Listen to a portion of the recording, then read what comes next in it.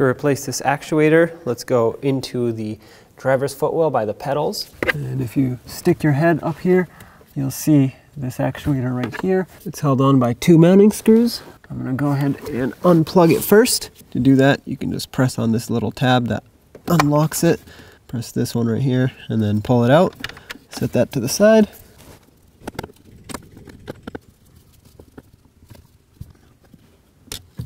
There's another one right there.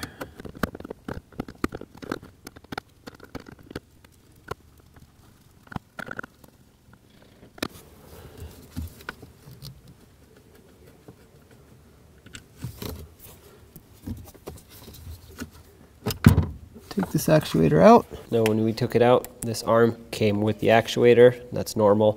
Just pull it straight out and it will come off of the gear that's connected to the motor. And one thing to note at this point is you can see this gear has 1 spline missing here. That's so you can line this up correctly. And what you want to do is plug in the new motor, which is right here, which also has 1 spline missing. That right there is the missing spline. And so to line these up, let's plug this one in and run it free spinning like this to make sure that it's in the same position as this one right here. Bring the new one up and let's plug it in. Flip it around so we can see it. Now let's activate the actuator by turning the temperature knob.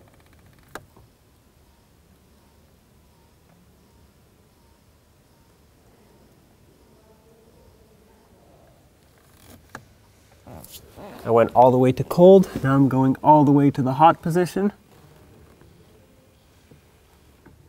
Okay, so now the actuator and the car know which position the motor is in. It's important to do that, otherwise you can run into issues when you connect it and the door bottoms out before the motor actually reaches the end of its travel. So now shut this off, remove your key from the ignition. Now we can take this back out, unless you want to reassemble it up there, but it's kind of uncomfortable. And take the new actuator. I remember that the arm was facing like this when I took it out, so I'm going to position it in the same direction, and now let's put it in. Alright, so now for the final installation, make sure that this white arm connects with the blend door, and then after that is when you want to line up the screws.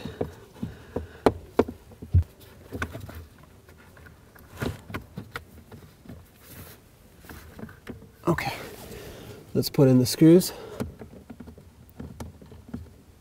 All right, there's 1 screw. I'm going to try to start the other one as well.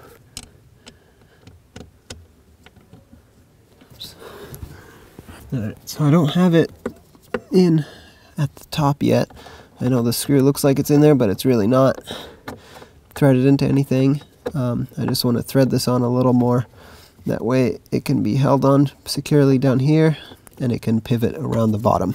Alright, so with that done, I can try and line up the top. Alright, finally got this top one in. Let's just tighten it up. Make sure it's nice and snug. Okay. And tighten up the bottom one. Make sure that one's nice and snug too. Let's give it a test. That's all the way cold, all the way hot, and everything in between.